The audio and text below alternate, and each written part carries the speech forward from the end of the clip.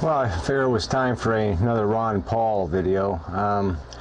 I actually went to his website and, Ron Paul 2008, and it was amazing just to see how scant the information was.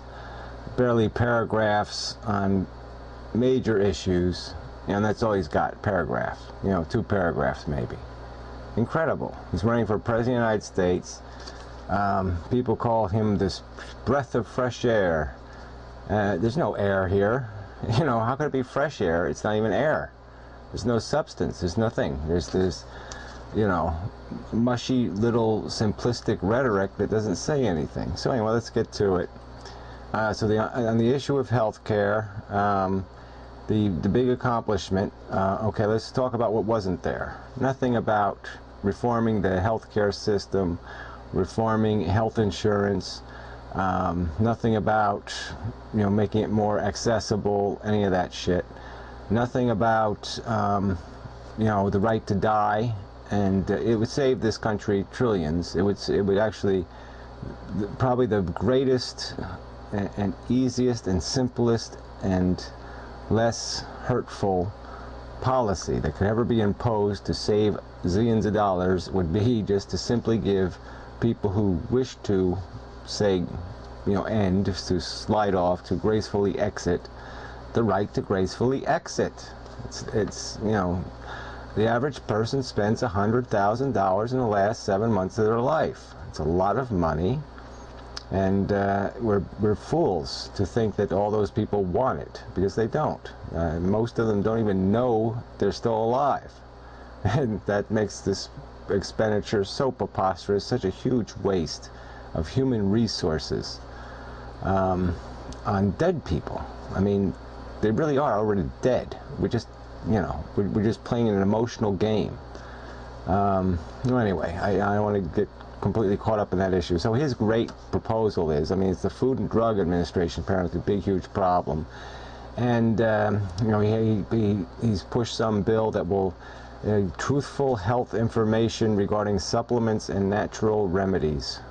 That's going to solve our problems, is supplements and natural remedies. So some shark cartilage and copper and magnetic bracelets are what's going to save the American healthcare system.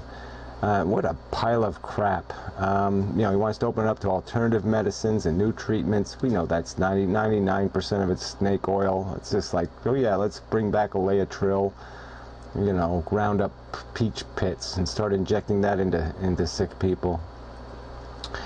Okay, he actually makes the accusation there in his little 2 paragraphs that the government has wasted public funds attacking safe, healthy foods and supplements.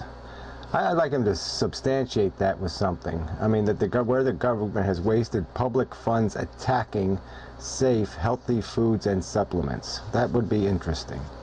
So anyway, and then on the Homeland Security front, part of the health care, which I don't know if that related, but anyway, I think in the Home Security Bill there's some kind of proposal that if there's a smallpox outbreak, that there would be a mandatory requirement to get vaccinated, and he opposes that. Yeah, so, we shouldn't do anything to stop something as vicious as smallpox.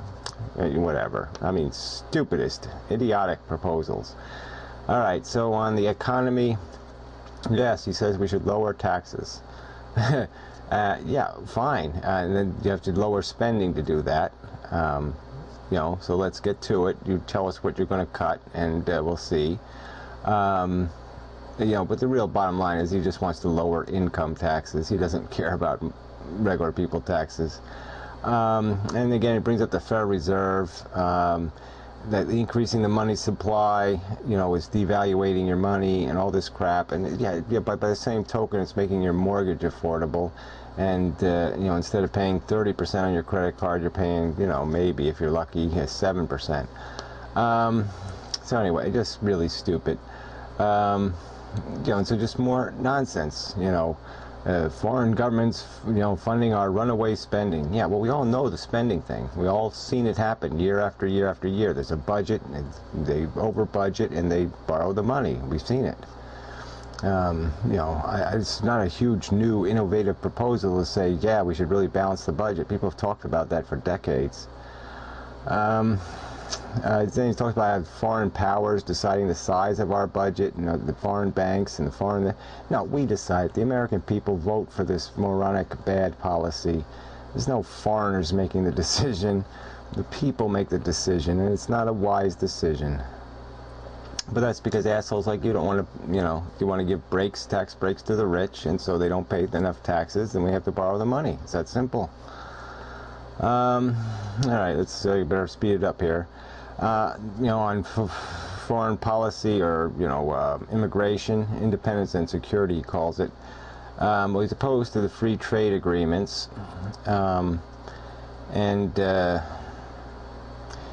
know, and the concern is too is that these, you know, NAFTA and the World Trade Organization, the rest of them are somehow prohibiting alternative treatments, you know, medical treatments. Apparently they're somehow having horrible laws that are doing something. Well, anyway, and then there's some crap in there about the UN taxing us, and later he says he wants to abolish our participation in the UN anyway. So why would the UN tax bother him if he wants to abolish the organization anyway?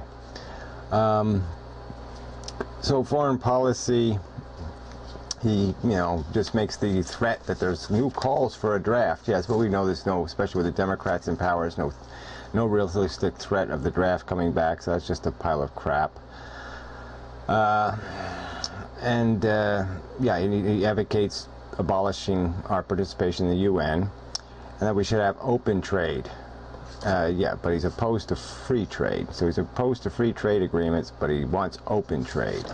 So I guess that basically just means, yes, he wants trade, child labor, you know, pollute your country to pieces, and it's all okay.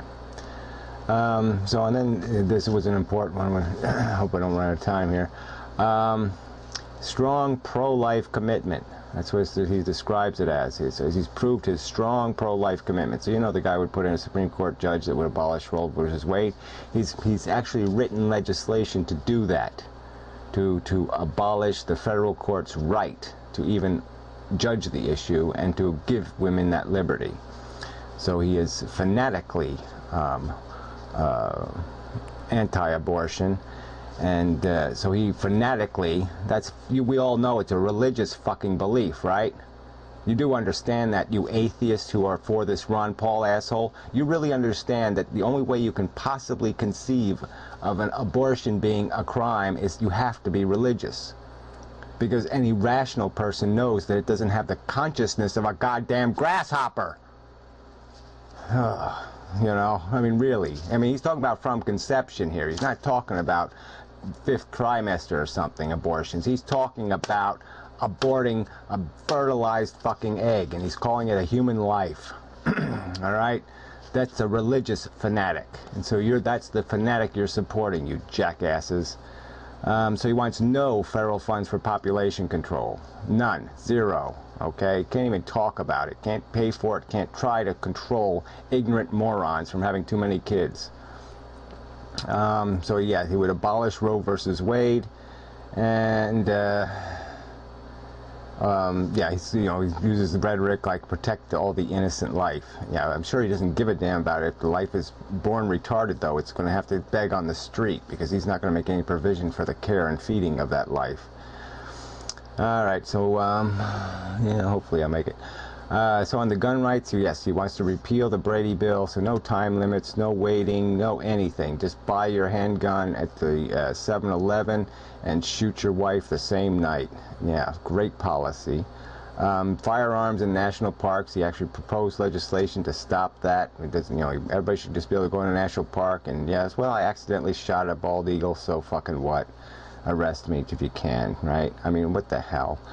Yeah, put guns on the airlines, so all the off-duty drunk cops, I mean, we've seen them in my own town, they go on trips and they get themselves loaded and then they wave their gun around in fucking bars. And yeah, so they should be, armed and dangerous on airplanes. Yeah, another great policy. Yeah, and participation in the UN again. Okay, and what's this last one? Stopping gun rights. So yeah, he's opposed to, there was a bill apparently to suspend the gun rights of post-traumatic syndrome veterans. And so he thinks that's a bad idea. So yeah, we shouldn't even let psychiatry, you know, even try to prevent the homicidal massacres that take place, you know, by crazy people. Crazy, silly jackass. All right, Social Security. He called the system broken. You know, so it's apparently doubly broken. No, it's not broken at all. It was funded through the next 40 years. But the rich don't want to pay their income taxes, and so they're borrowing all the trust fund money, $2 trillion worth that the rich owe the Social Security Trust Fund. And they're not going to pay it, apparently. And Ron Paul wants to make sure of that.